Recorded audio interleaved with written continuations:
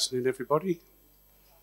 It's a real pleasure to be here in this beautiful country where I have always enjoyed the paradox of chaos and spirituality. My travels here. This is my 18th visit to the Brahma Kumaris, and I've been studying with the BKs for about 28 years now. From my first visit, I came here first of all as a guest to a retreat similar to this, and they sort of they put a net on me, and I've been caught ever since. One of the things that I've done in my life, I had a kind of period when I was training in oncology, which is chemotherapy of cancer treatment. But during the process of that training, I became much more connected to the empathy, the desire to understand the feelings of people going through cancer, and what their experience was like, and how it was like to be diagnosed with that condition. And this led to me actually spending much more time listening to people. I don't know if I think one of the qualities of, I never really thought of myself as a leader, but I think one of the qualities of leadership is the ability to listen, to try to understand where people are coming from and what's in their heart and soul. What happened was, as I started to try to understand the experience of people going through a cancer diagnosis, from the diagnosis through the treatment, through the unfortunate situation of recurrent disease and incurable disease, and then the process that takes place of progressing disease, suffering, distress, loss of independence, the inability to be the person that we used to be at the beginning of all of this, and the change that takes place when we lose our health.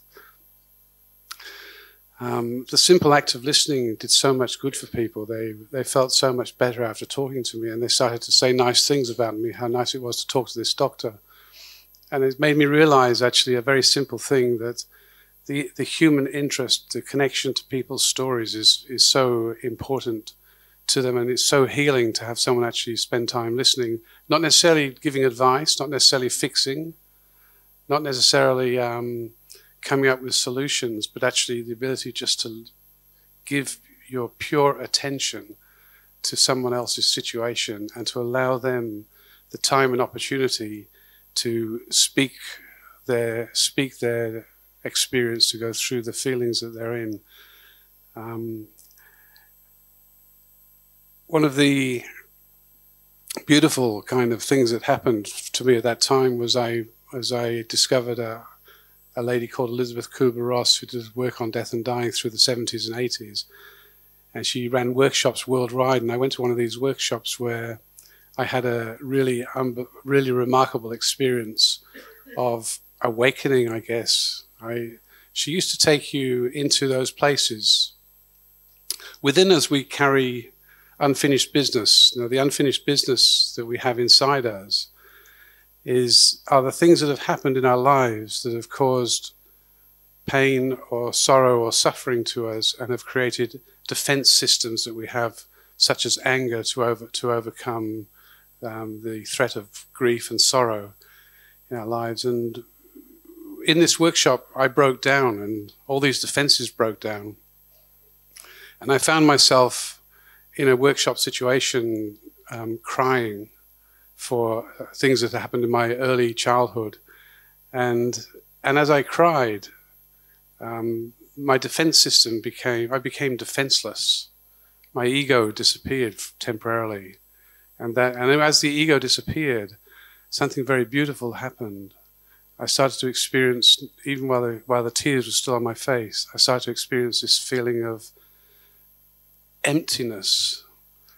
But the emptiness wasn't really empty. It was like a space that had opened up inside.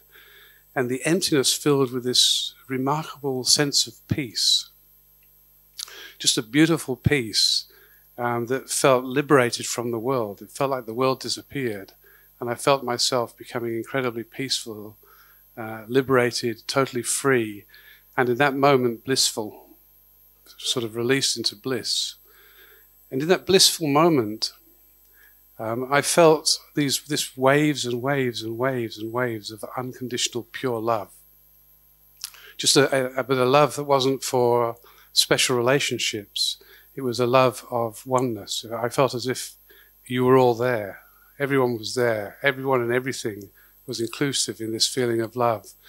There was no sense of separation from anything or anyone. All of nature, all spiritual souls, every single part of humanity was in there. It reminded me that sometimes I'm kind of joke with my sort of junior doctors who train under me now, because I was a junior doctor then, and now they've got these people training under me. I sometimes tell them, you know, that you've actually got to look beyond what you're seeing to start to feel your way into people's worlds, because we're all the same underneath. When we release the things that make us seem different, the things that create the ego structure, those things we've been hearing about today, like roles, the things we do, and the association of self with those things that we're not. As soon as we become lots of selves that we're not, and we're running between all of those identities, we become confused actually, because the thing that gets lost is, who am I really, my real self? It's like I lose touch with who I am, and who I am really loses touch with my mind. So my real self is no longer in my mind. It's trapped. I've become trapped in this sense of self that's built up around different things, the body consciousness, the roles, the role consciousness, all of these things that separate me from who I really am. And when I came to the Brahma Kumaris, it was at the end of about 7 years later. I'd been studying different spiritual things, and I'd taken up meditation, because I felt and believed deep in my heart that that moment when I became liberated and peaceful and blissful at the same time, and felt myself in these waves and waves and waves of love. Actually, it lasted for 3 weeks. I was a junior doctor, and I went back to the hospital, and I was in love with everybody. I was in love with all the nurses. I was in love with the doctors. I was in love with the patients. I was in love with the flowers and the trees. It's just, love was all that defined me. And at the time, I was in a, what do you call it? A conflict with my supervisor, which wasn't good for my sort of, as a trainee, it wasn't actually good for my career prospects at the time. But when I saw him, I felt this overwhelming sentiment of feeling of love. And I said to him, I love you. That wasn't my best career move to date either. He got the team psychiatrist to see me. So the one who is in love needs to see a psychiatrist. But the psychiatrist was a wonderful find, because he was a deeply Christian soul, and he was the head of psychiatry at a teaching hospital in Sydney. And he took me aside, and he offered me 12 months of personal supervision, which was a way of actually developing yourself as a doctor with your empathy and communication and compassion and nature of compassion, how to apply that in practice. And I spent a day a week for the next 12 months with him. It was a fabulous sort of opportunity. And it's interesting, isn't it? When the right time is there for you to open up, it's like the whole universe lines up with you. It's ready to actually guide you, and the right things happen, the right people are there, and the right book or the right person will actually be the next step on your journey. And this is what happened to me. I was very innocent. I didn't really question anything. I just kept moving forwards. One of the things that started to really resonate with me with the Brahma Kumaris when I came here was, one, the aspect that my real nature is peace, and I'm the soul. So I already knew that I was eternal, because the experience of love I had was a completely bodiless sensation of being free of the body, yet still in it, but free of the body, no bodily feelings, and a sense of self that was expanded, it was a feeling of self that contained everyone. We were all together. There was no separation. The separation illusion had disappeared, and the oneness factor was there. So that deep understanding that I was a soul was already there, and I believed that my experience was actually an experience of God, and it was the first time in my life I'd experienced God. I wasn't a religious person. I wasn't looking for God. I wasn't seeking anything. I wasn't trying to find myself. I wasn't doing anything like that. I just stumbled into it and fell into myself. And one of the, when I came here, I started to practice this yoga, this quality of yoga. I am a soul. Yoga is my remembrance of God, reminds me on a daily basis of the power and purity and truth and love of my soul. And my love for God is my soul-God relationship of that. And I started to, and there was this kind of framework. I was working, as an oncologist, and I wanted to understand more about death and dying. And here I come to this place where there's this phrase called dying alive. Die alive.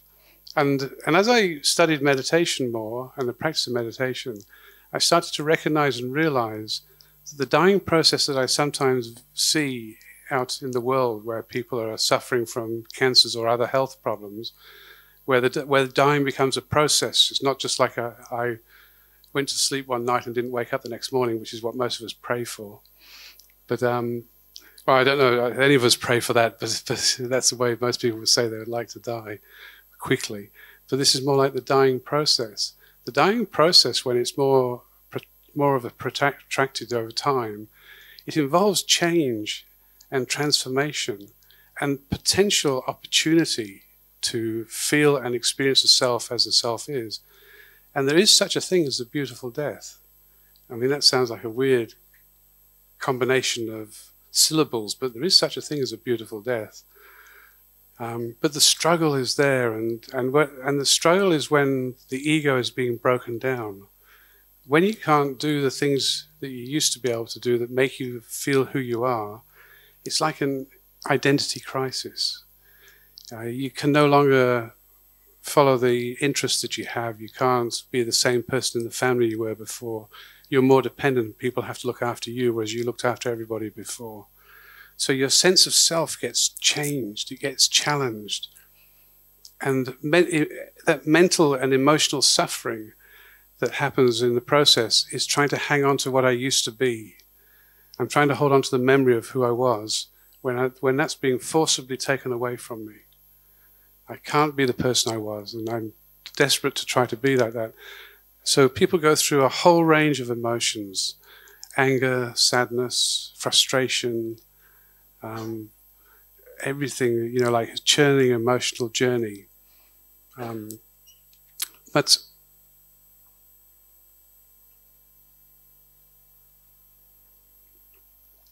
there's some beautiful things that can start to happen. When a person can't do the things they used to be able to do, and they're very frustrated, and they're numbering all the things they can't do and why they're frustrated, and I'm listening to them and asking them about that. I've found there's always a flip side to it, and the flip side to it is the other side of that coin. Is, listen, when you can't do all those things, you have to spend more time in bed, lying down, or in a chair. When you're lying down, how do you feel? I feel normal. And when you're feeling normal lying down, do you feel comfortable? Yes, I feel comfortable. And when you're lying down feeling comfortable and normal, do you feel peaceful? Do you ever have periods of extended peaceful feelings? Yes, I have very extended periods of feeling very peaceful. It's the other side. I can't do the things I could do before that gave me a quality of life, but I'm being the being that I've always been. And I'm settling back into this more egoless state, and it's a state of normal. My original nature's coming through. I sometimes feel it's a bit like the quality of innocence is rising again. And as a person accepts that these are things, there are clues here about the things that you can do, that we do a bit more of on the spiritual path, because the spiritual path can be challenging. Because there's the old way and there's the new way. There's what I've awoken to, and there's the pleasures of when I was sleeping. And sometimes the things you can do is the ego keeps trying to pull you back to where your desires have been, whereas you have a deep wish to move forwards. The feeling of being the soul, the pure being, all of those beautiful kind of qualities that we've been talking about today, that can seem so elusive and far away and hard to grasp. hard to put into practice, hard to transform, hard to change myself. And it can become, and the spiritual journey can become frustrating and tiring sometimes because of that. But what does a dying person show us? What they show us is that I've got a piece of paper here that says Hindi, please. It's just not possible. Except I can say Om Shanti. Om Shanti. I can't just sit here saying Om Shanti, Om Shanti, Om Shanti all the time. But one of the things, what can I learn from the person who's dying, going through the dying process? When someone starts to accept, they let go.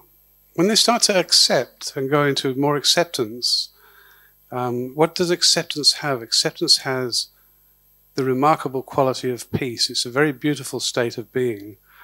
When there's acceptance as peace and there's an expansion around the person, there's a fearlessness inside them. They don't have any fear in their eyes. The acceptance is there.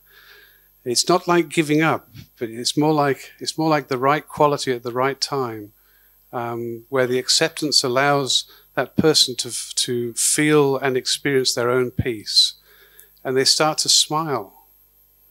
They're not accepting death. This isn't accepting death. This is acceptance of the moment I'm in now, which might include the dying process, but it's acceptance of the moment I'm in now, this moment now, right now. And in that acceptance it lets go of the whole of my past is let go of.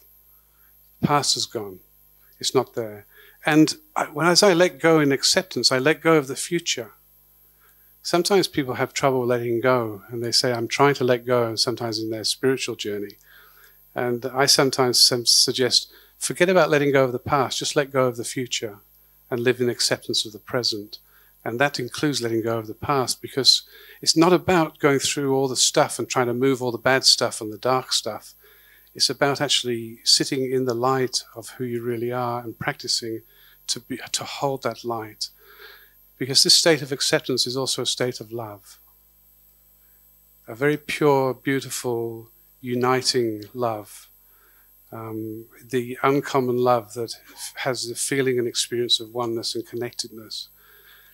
I've had countless people come and tell me the stories of because I go and talk about death and dying, and so everyone afterwards comes and tells me about how their mother died or their father died. So I keep listening to all these stories, all these death and dying stories. But it's my own folks, I talk about it, so I brought it on. But I can remember a volunteer once telling me that when her mother died, it was just so beautiful. She said the room wasn't just full of peace, it was full of love. She could feel the light of the spirit in that whole peaceful, loving feeling in the place. And she said, when I looked into my mother's eyes, it felt like I just felt myself getting lost in that feeling of her peace and where she was and where she was going, and that she was going beyond this body, and I could feel myself being pulled into this place beyond the body with her. It was like I was going with her. It was just beautiful. And this is what lies within all of us. So these are not kind of gurus and teachers, but they are teachers, aren't they, in a sense? But they're not gurus. They're not there telling you the stories.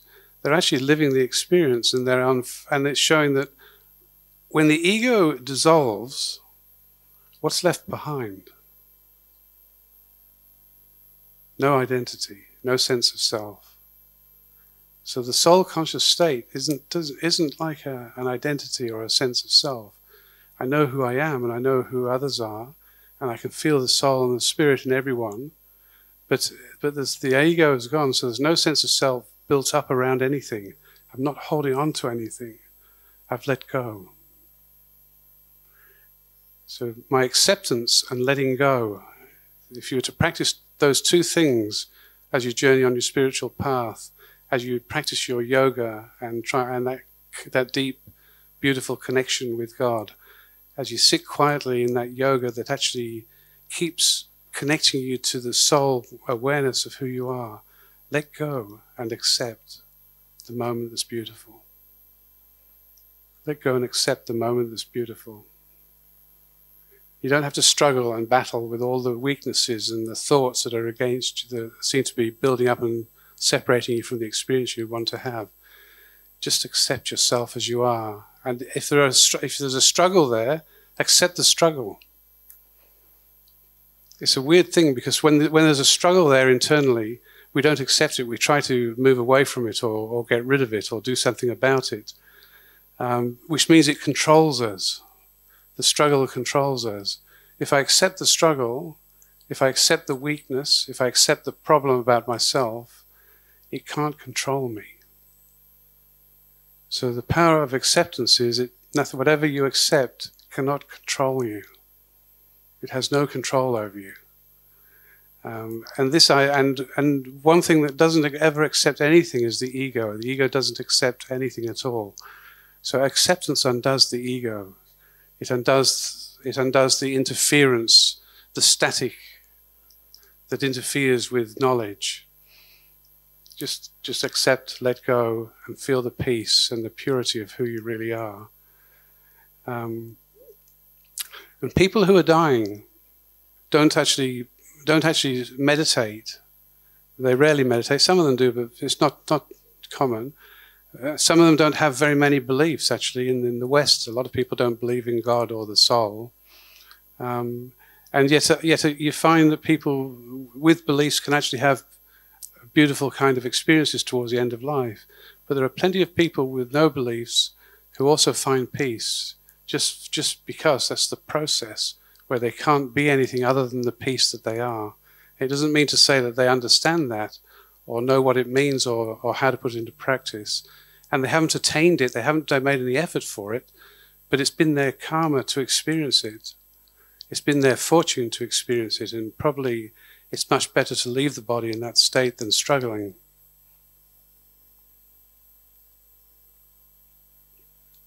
Every now and again in my professional life, I have the privilege of being able to make a difference to somebody. And one of the differences that it makes to a lot of people is just to be able to sit down and explain their illness to them so they can understand what's going on.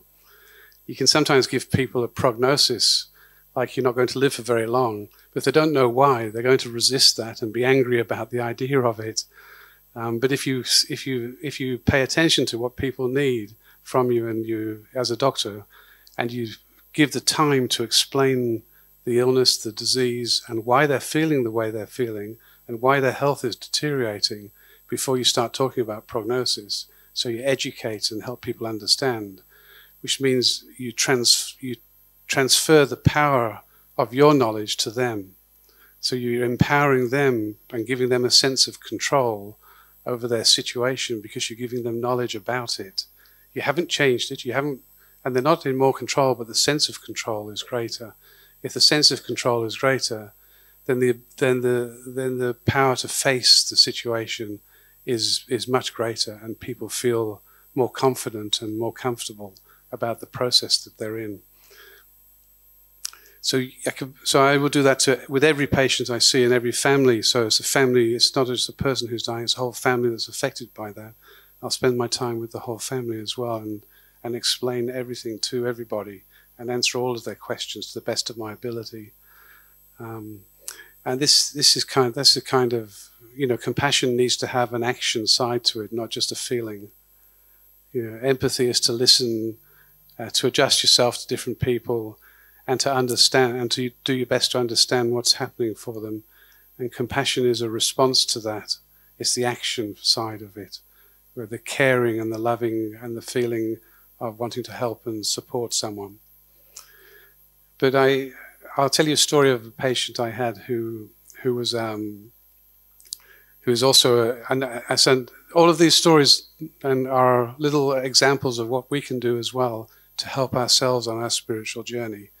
Each one of these is not just about a patient, it's about something that happened or that was significant in their journey that could be significant in ours as well.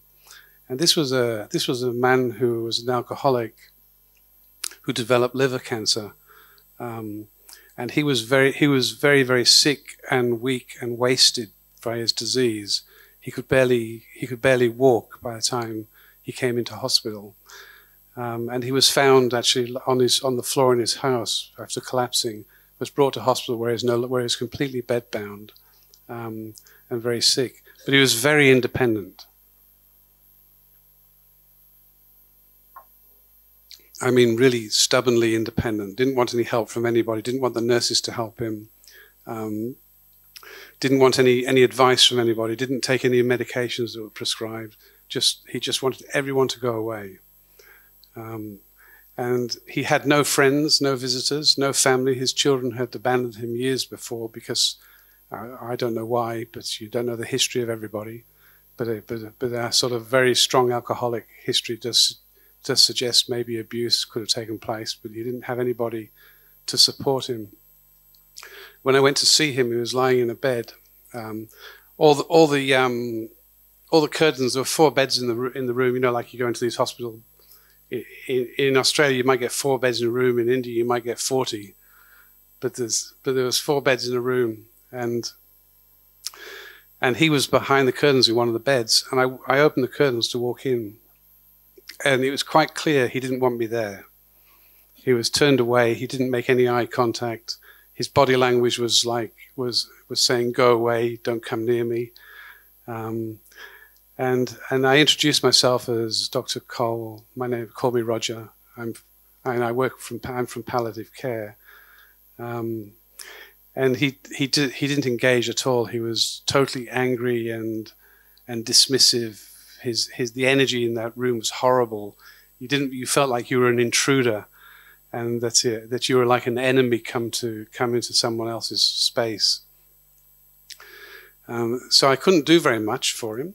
So all I could do was tell him what was going on and where he was going next. So he was going to be moved from the ward, the acute hospital ward, to a palliative care ward where he could die, where he was going to die. And he probably wasn't going to live for more than a week or two from how weak he looked to me at that point. So I just told him these things that we're going to move him from this ward to another ward. And as I turned away, I just got to the curtains. I was just letting myself out, and I thought to myself, what a terrible way to die! What an awful place to die from, that emotional space. So I turned round and I went back to him. All the curtains were drawn so nobody could see me, and I put my hand on his heart as he lay in the bed, and I said to him, "I am so sorry, my friend, that you are so sick and so weak. You can't even walk, so we want to look after you, and we'll look after you as a brother and a friend." And as I said, we'll look after you as a brother and a friend. His eyes teared up, and he put both of his hands over.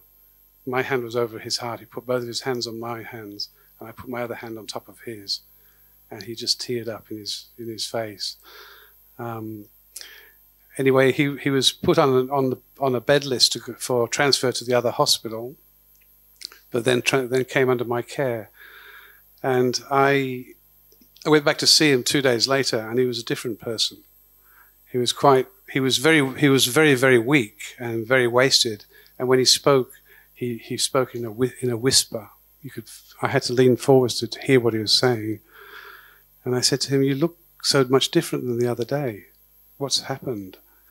And he said, "After you spoke to me about palliative care, I was just thinking about palliative care." And he said, "And I was thinking about all my problems, and I was thinking about palliative care, and I was thinking of all my problems. And then I had this thought, just came into my mind." And I said, and he paused, and I went, "What was it?" And he said, "Nothing matters. Nothing matters." And I said to him, "So your problems have all gone away?" And he said, "No, my problems are still there, but they don't matter. Nothing matters." and he was at peace. Whatever his history was, whatever his story was, whatever his guilt was, whatever his trauma was, it was all released. On one simple thought, nothing matters. It's such a deep and beautiful thought, isn't it? State of acceptance, letting go, nothing matters. Just allowing things to be the way they are. Not so, and one of the deep, beautiful things that I feel is that we can create heaven from within ourselves in our lives, through our karma, through our thoughts, our words, our actions. But we can create hell in our lives through those same things, through the quality of our thoughts, words, and actions. And one of the things that I was reflecting on in terms of leadership from all of this, this question of nothing matters. Underneath it all, there's a pure state of being, and these are not gurus and teachers. Okay, these are just regular people going through a process called dying, where they become egoless for some reason. Some people have found the egoless state has come at a deep point of despair, like in the deepest place of depression, at the bottom out of depression. Some people are so devoid of ego when they get so deeply depressed that they receive their light at that point, and they suddenly find themselves liberated. I'm not suggesting you go on the path of depression to liberation in life, but it can happen at a time when the ego is actually divorced and destroyed by something, and the dying process destroys ego. But what about creating heaven from within ourselves? And I was contemplating this the other day, and I was thinking about what heaven looks like, how heaven is depicted. I was thinking that we see sometimes images of the Golden Age or the Garden of Eden, that a time of a very pure quality of human existence on this earth. And one of the things that I really like about that image is that whether from the Eastern pictures or the Western pictures, they depict one image that's similar, and that is the lamb and the lion together. That the lamb and the lion coexist in heaven. There's no danger, there's no fear, there's nothing, there's no victimization, there's nothing there. And it's very symbolic, because the lion is courage and strength and the capacity not to be influenced or affected by others, and to stand in your own space with strength and courage. Whereas the lamb depicts innocence, sweetness and gentleness and purity. And that these two things can coexist, and the true balanced spirit or soul has both power and innocence working side by side, the purity of innocence and the power and strength of knowing myself as I am and for who I am. And it's that balance of those qualities that is heavenly in its creation. So as I go forward, and as I've gone forwards over recent years, as I've studied Raj Yoga and I've applied the soul-conscious, beautiful state of being when I'm sitting down with patients and families, I'm not teaching them anything, but I'm actually not influenced or affected by what they're going through, which doesn't mean to say I'm not empathic. It means I connect, and I don't distance myself because I've got problems inside me of my own losses or my own unfinished business, my own anger and stuff that I'm carrying that will actually get caught up in the relationship with somebody who's very, very distressed or upset, because I'll connect to their upsettedness and be affected by it. It'll upset me.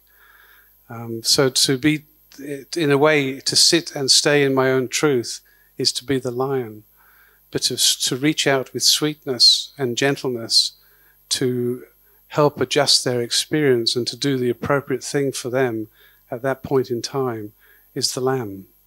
The lion holds the lamb. It's like, in a sense, it's not being detached, and yet it's detachment in the purest sense of the word. So I would never suggest you be detached, But if you sit in your own truth, you are detached in the purest sense of the word, because you're not influenced by what's not real. And what's not real here is that dying isn't real. It doesn't exist. It's just a change. It's a moment of change where on my journey in life. So it's a sweet kind of, and there can be a very sweet side to it. Would you like me to take this into a short meditation? I'll take these sentiments into a short meditation. 5 minutes? 5 minutes. And it won't be in Hindi either.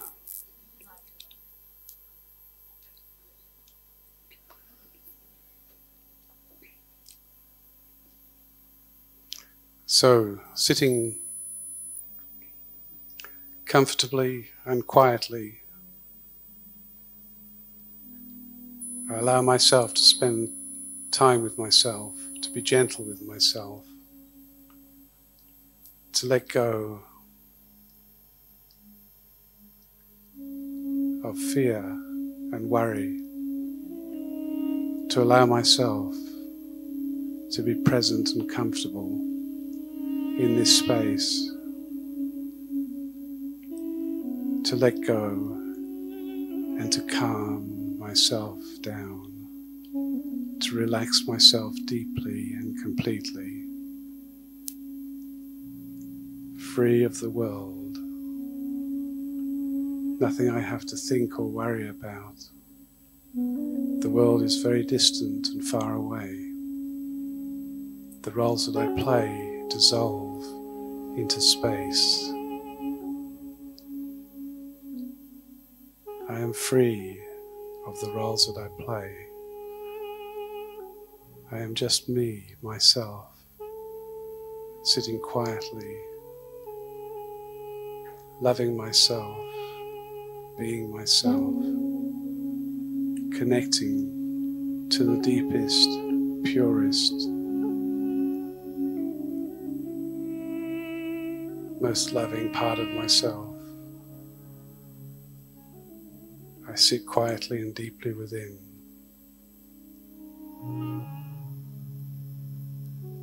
And I feel the thought that nothing matters.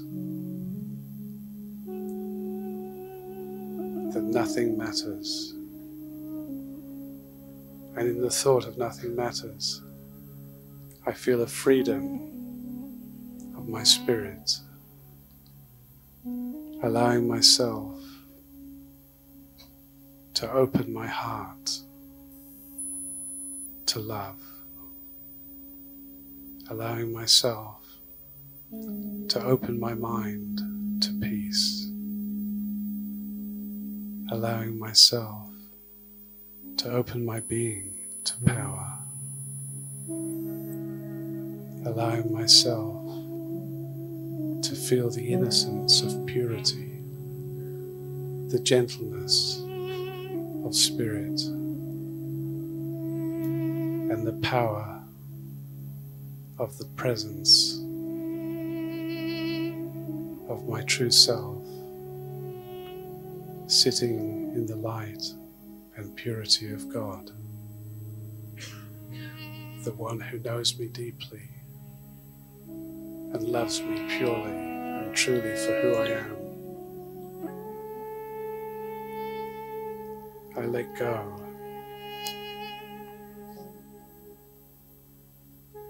and become one with the beautiful source of love and truth and power. I surrender myself with deep acceptance.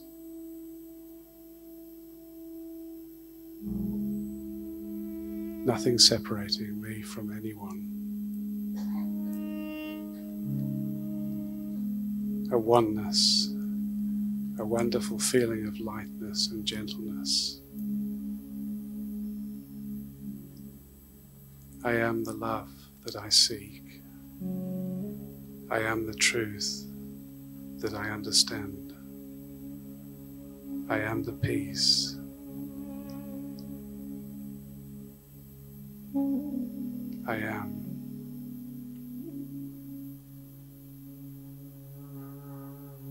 I am. Om Shanti.